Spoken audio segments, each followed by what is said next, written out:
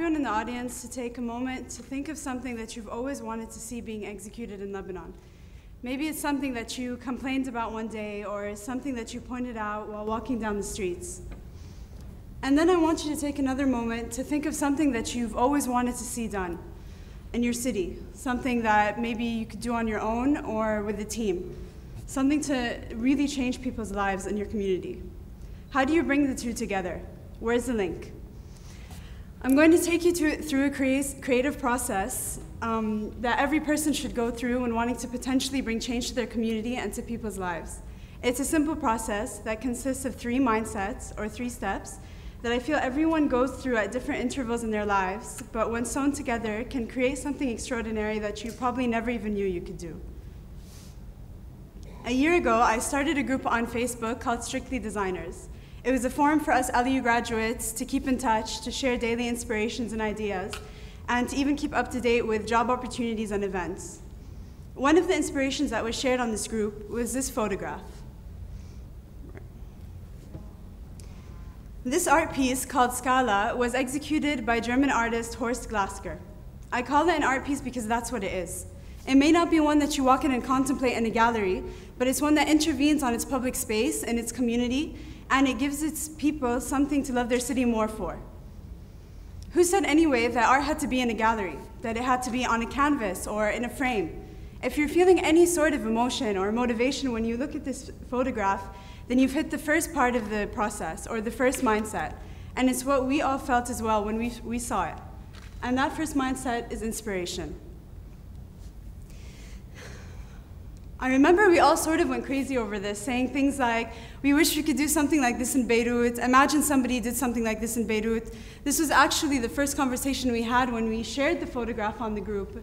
You know, asking questions like, are we allowed to do that? What locations could we do this in? Let's create a movement. Everybody always wants to create a movement. So anyone who's, who's looking to push themselves into such an initiative just needs a push or a spark to get their idea going. And the push that we needed, that we used for us, was just one question. And that question was, why can't we? Why can't we do something like this in Beirut? What's stopping us or stopping any of you from executing something right now in your community that could potentially change people's lives? I realize we're all really good at complaining about things that we want in Beirut. But why are we waiting for somebody else to do it? Why not you? If you're posing these questions to yourselves and coming up with excuses for answers, then you've hit the second part of the process. It's the second mindset.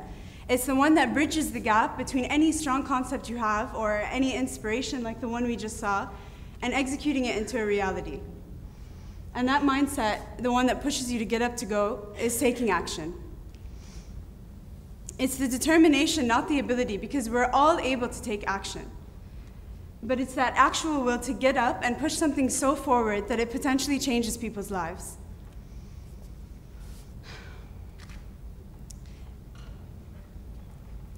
Any person who has the passion for a particular initiative has to steer that passion and that imagination and throw it out there. Have the courage and even have the foolishness to believe in something so strongly that you just have to see it being done. And if you're as fortunate as we are, you'll have a beautiful group of people standing by your side who share in that passion and in that vision and will so selflessly throw it out there with you. For us, it was just that wonderful foolishness that got us out of bed at 6 in the morning.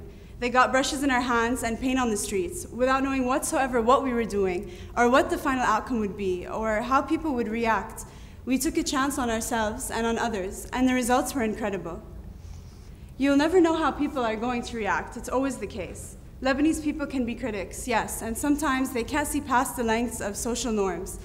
But at the same time, our walls are exploding with street art and graffiti, many that have become national slogans that we've grown to love.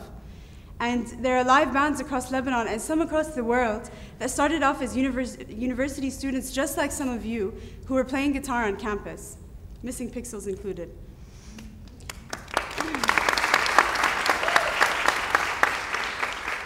And thanks to Wasim Milki's Beirut Wonder Forest and his vision of a greener Lebanon, we now have trees growing from our roofs. The point is, any form of expression that you feel is appropriate for you, do it. Go through with it. Once you've hit that note, then you've hit the final part of the process. It's the part where you see your dream and your vision come to life and unfold before your eyes. And that part is execution. There is no better feeling than seeing your dream and your vision and what you've worked so hard for come to life. And having people who you thought would never share in that vision or would never accept it, actually share in the triumph of it. I remember when we first started these initiatives, we had people coming out on their balconies, people coming down on the streets, giving us water and juice, thanking us for taking initiative in a community that has gone untouched for years. Even in our most recent initiative, older woman came down from her house and she started passing around our heads with bakhur and giving us blessings.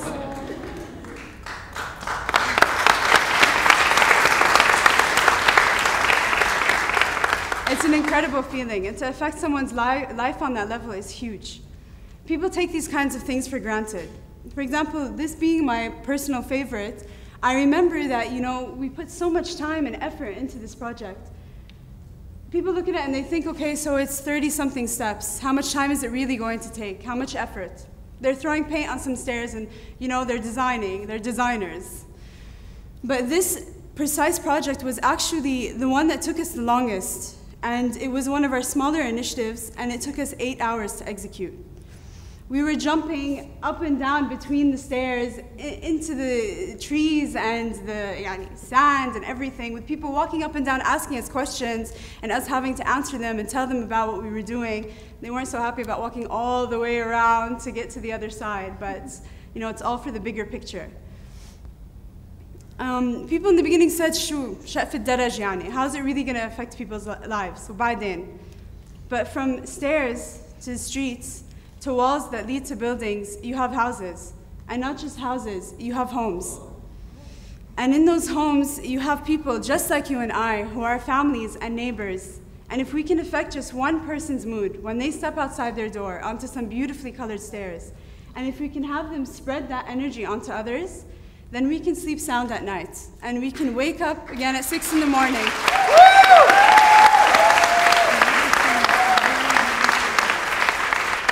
We can wake up again at 6 in the morning and continue spreading color throughout the streets of Beirut. You'll come to realize that people, they don't oppose something that you set out to do in their city. They just want to see that something is being done. They just want to see that somebody cares, because having someone care for you automatically makes them care for you back. Sorry. Remember one thing though, that you work in parallel with the people who don't see your vision just as much as those who do. They matter just as much, if not more, because in order to truly affect change, you aim to move the unmoved and to inspire the uninspired and the skeptics.